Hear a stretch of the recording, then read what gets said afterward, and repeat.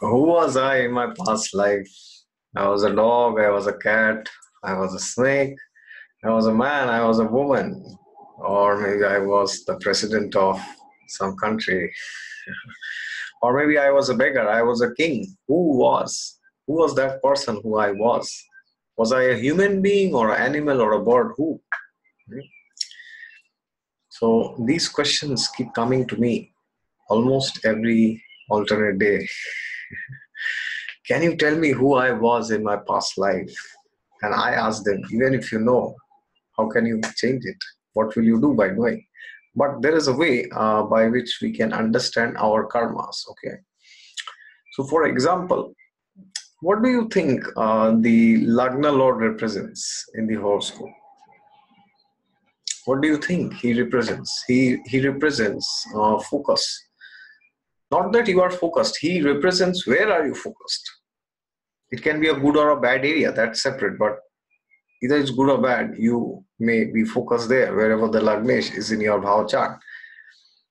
So therefore, how do you know what this Lagnesh is? Well, have you ever asked why is your ascendant lord sitting there? So suppose your Lagnesh is in 5th house. Why is it not in 4th? Why is it not in 3rd? Why is it not in the 11th? Why is it not in the 10th? Why? Yes, because if you want to know that, then you must go to the Bhagavad Gita. Lord Krishna says in the Bhagavad Gita, Antakale cha mameva smaran muktva kalevaram. Antakale cha mameva smaran muktva kalevaram. What does this mean? Antakale cha. Anta means last. Kal means time. Cha mam eva, which means if one thinks of me, smaran muktva kalevaram, then Krishna says he comes back to me. So that means the desire that you had at the end of your life is the cause of this birth. So therefore, your current horoscope which you have is a reflection of your desires during your last birth, during the last moment of your past life. Yes, that's it. Thank you. So many times people think there is some fancy house which will indicate all your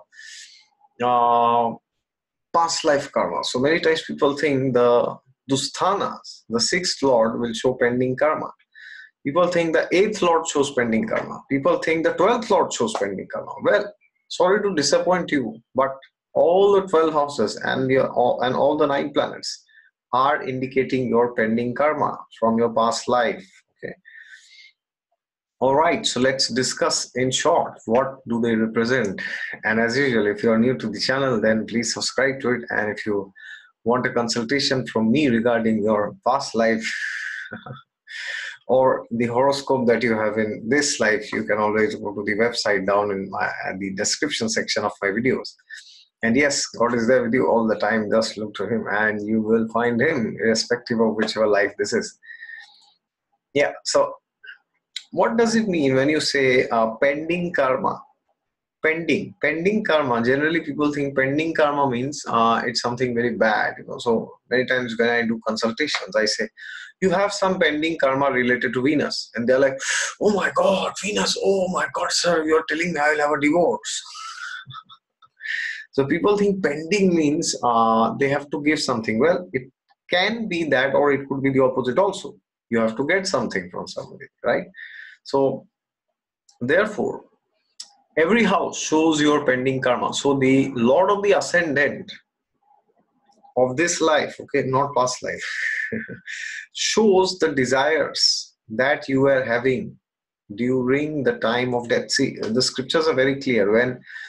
When the time of death approaches, then there is a pain which the human body experiences, which is equivalent to thousands of scorpion bites. So some say it is 10,000 scorpion bites, some say it is 40,000 scorpion bites. So, and there are also statements in the scriptures which say that when you are about to die, so suppose you are about to die now, this life, you will, just before the moment of death, you will have a flashback of 100 lifetimes. Wow, my God. Yes, within a flash of second, moment actually, 1/12 of a second is a moment. Within a moment, you will have flashback. Suddenly, you will see everything. It's like zoop. Yeah, that is why the scriptures are requesting by folded palms that you do spiritual practices, so that at the end of your life, as Lord Krishna says, Anta kalicha maam eva smaran muktva kalevaram, that you can remember God at the end of this life and you can go back to Him in the spiritual world, never to take birth again, because Krishna also says in the Gita, Yad gatva nanivartante tad dhama paramamama, that one who reaches my abode does not come back. So therefore, if you want to know which is your most strongest pending karma, then it's very simple. You should check your ascendant Lord. You should check your sun. You should check your moon. You should check your ascendant. Which is your ascendant? Your Gemini Lagna, your Virgo Lagna, your Pisces Lagna, your Sagittarius Lagna. Why are you not Scorpio? Why are you not Taurus? Why are you not Capricorn? Why? There's a reason. Okay, so therefore, the first thing that we should give up doing when we learn astrology regarding past life astrology is to think that there is some shortcut. So many times people have asked me, they saw some video in YouTube where somebody told your planet in the 6th house shows pending karma. Your 6th lord will show pending karma. Well, what about your 10th lord? What are you doing then? What about your 3rd lord? What about your 7th lord? It's freaking nonsense, because every freaking planet shows some freaking karma. Every planet shows karma. Every karak. Venus, karak for relationships, love, romance, beauty, creativity, attraction, charm, everything that feels good. Venus is that feel good factor. So Venus shows your karma.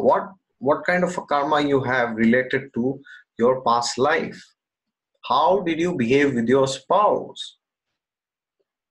7th house, specifically marriage. How did you behave as a partner in marriage?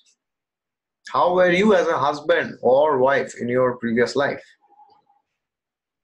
And therefore, the scriptures also say that, there is one shortcut actually to know.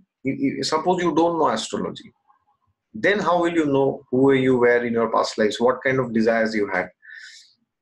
So there's a shortcut which scriptures give actually. So the scriptures say that depending on your activity, it's not a shortcut, it's common sense basically. So they say that depending on the activities of this life, you can know who you were in the past life. And depending on the situation that a particular soul is in now, can also give an indication of the past. So for example, in Kali Yuga, people are very much interested in showing their skin, exposing their bodies like dogs.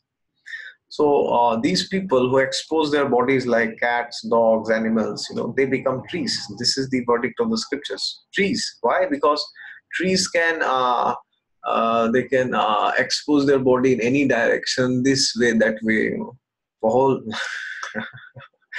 Nobody will ever go and say to the tree, hey, Mr. So-and-so tree, neem tree or banyan tree or whichever tree it is, can you please, do you need some clothes? Can you just put some clothes? So, because these humans have exploited their bodies and also the bodies of others by trying to gain wealth or assets or trying to do wrong things with their skin actually, that is why they are punished. Because then for thousands and thousands of years they will have to stay like that without any help. It's like rain, sunlight, all the torture of the universe will be there. Imagine the situation of the trees. Trees are also souls actually. They have a soul there. So therefore, this is how you can know if a person is having too much sex desire. And there we go, heavy stuff now. A person having too much sex desire, uncontrolled sexuality, is destined to become a dog or a pig in the next life, because that's what they do. Whenever you see a dog, the only thing he's concerned is where is a female dog, he dog, she dog. All right. So same is with pigs actually.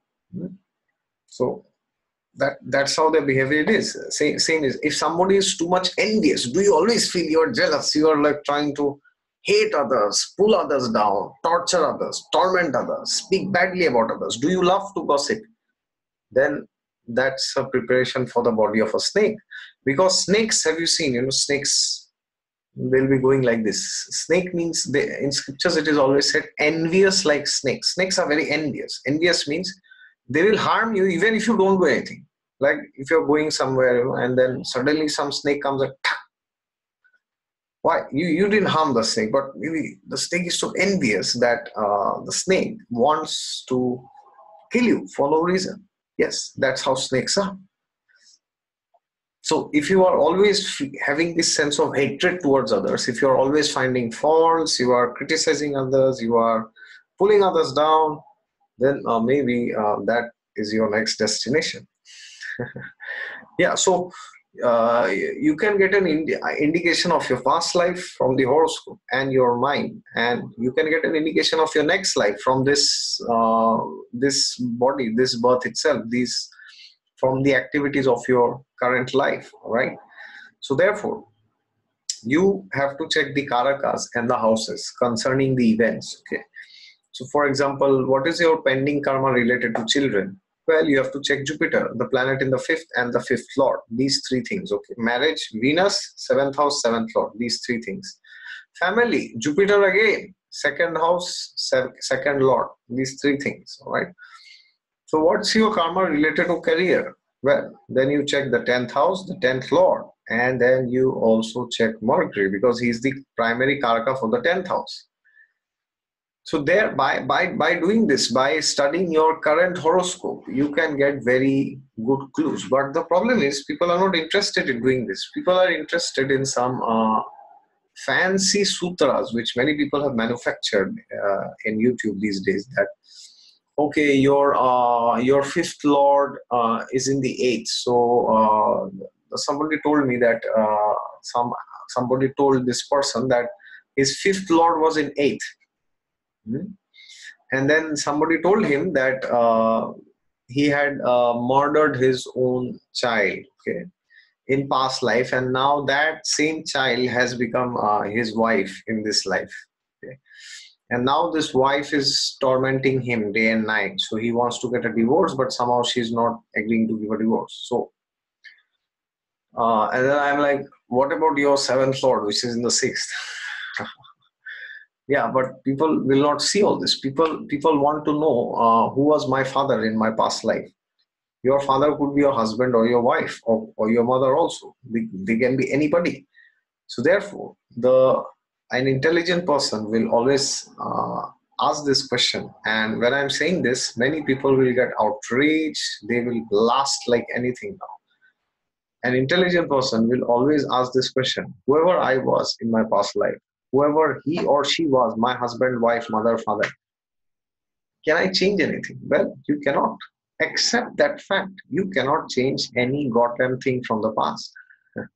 So the first thing we should do is we should stop wasting time behind going to this, past life, past life, past life, past life, past life.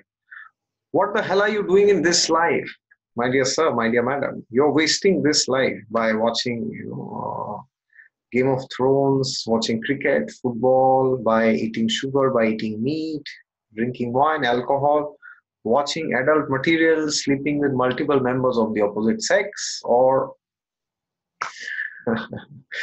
or you may not enjoy, but you are still, hovering around, looking at members of the opposite sex, envious of others, jealous of others, trying to pull others down. So this is how you are wasting this life without doing spiritual practices. And then you are concerned who I was in my past life. It's very easy to know. I mean, there are some techniques by which you can know who you were in your past life, past life theory, regression theory or something like that. And many people tell me that they did all this and, then they were more frustrated because the scriptures say that it is God's great mercy that you cannot remember your past lives. Why the hell do you want to remember your past lives? Imagine you had a divorce, you had a breakup, or imagine you were very badly humiliated. Can you forget that experience? Even if it was 10-20 years back, somebody humiliated you very badly. Can you forget that today? Till today, I cannot forget it, at least.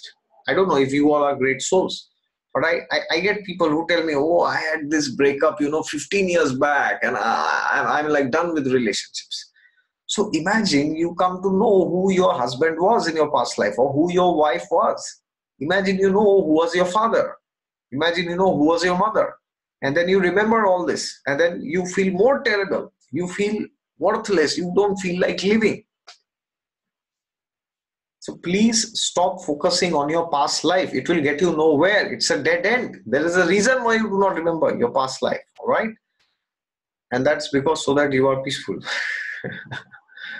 So therefore, forget about past life. Forget who you are. You are a cat or a dog or a donkey or a snake, or you are anybody. Focus on this life. This is the life that you have. The activities of this life will decide your next birth. The actions of this life will decide the destiny of your future birth or future births. So therefore, we already sleep 6 to 8 hours a day. So no, 1/4 to 1/3 of our day is wasted in sleeping.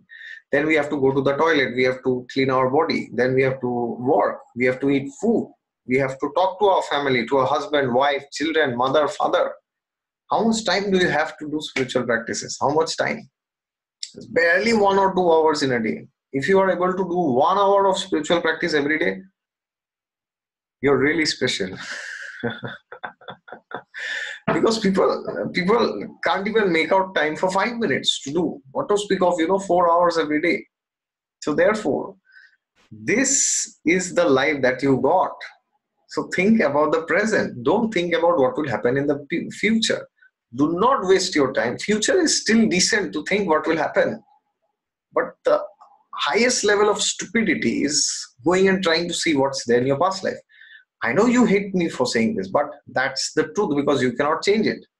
This is because many times people want to be irresponsible in this life, and they want to see if they can, tweak some changes. So suppose somebody said, once somebody came and told to me that one tantric told him that he had murdered his mother in his previous life because of property issues, and now that his mother in past life has become some uncle or somebody, and then now that person is stripping him in this current life from that same amount of property which he had, with which he had some trouble with the mother. So now he's asking me, what should I do? What can I do now? I said, you have to deal accordingly with this situation. But the thing is, even if you know, who your uncle is, was he your mother or father? What a useless stuff. How is it going to make any changes in your life? How? Have you ever asked this question to yourself? Never. So respect the authority of God. Do not try to challenge the authority of God. 24/7 humanity has been doing this, and they are becoming bigger and bigger idiots when they are doing this. When God has given you forgetfulness of your past life, why in the universe do you want to go and damage yourself all the time? You may do that, but you are just damaging yourself. You are ruining your life. So please stop doing that. All right? And the easiest way to know about your past life from your horoscope is by seeing your current horoscope. There you go. That is how you know. Okay. So every planet shows karma. Your 8th lord shows karma. Your 7th lord shows karma. Your 6th lord shows karma. People think the lord of Dusthanas are the only ones which show karma. No, it's not like that. They show the karma which we have to give to others, even if we don't like. And the trines and the kendras show karma which we give and we also get. But we are still giving and getting. You see, that business is always there. Giving, getting. Yeah, that's what is past life astrology. All right, so therefore I would highly I beseech you, whoever is watching this video, that please stop wasting time going into your past life. What age did you die? Some stupid questions people ask. What age did I die in my past life? Was I a man or a woman in my past life? How in the universe does it matter for this life? Take responsibility for your actions of this life. Change your habits, include spiritual practices, have a good diet, meet good people, meet spiritual people in the weekends. That is going to change your life. Knowing you are a dog or a swine in your past life is not going to change this life. All right? If you improve your habits, only then your life will improve. Only then your next life will improve. Some people are even interested in knowing about who will I be in the next life. Oh, what about this life, sir? This life you have maybe 20, 30 years. So sometimes people think, oh my, this life is so terrible, will my next life also be like this? Well, yes, it will be like this if you do not make the necessary changes in your life.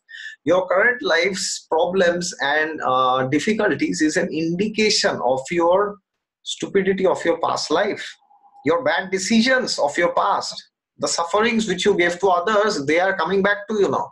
So do you want the same thing to happen in the next life also with you? No, right? I know that. So therefore, be good to others, make the right choices, change your habits, and read the Bhagavad Gita every day. Only then you may have a good next life. And that will happen irrespective of who you were in your past life or who you are in this life. Doesn't matter, right? There you go. Thank you for your patience. And as usual, if you're new to the channel, then please subscribe to it. And if you want a consultation from me, then you can go to the website down in the description section. And if you like this video, click the thumbs up and share it with somebody who is interested to know about his or her past life 24 hours. All right. What is there with you all the time? Just look to him and you will find him.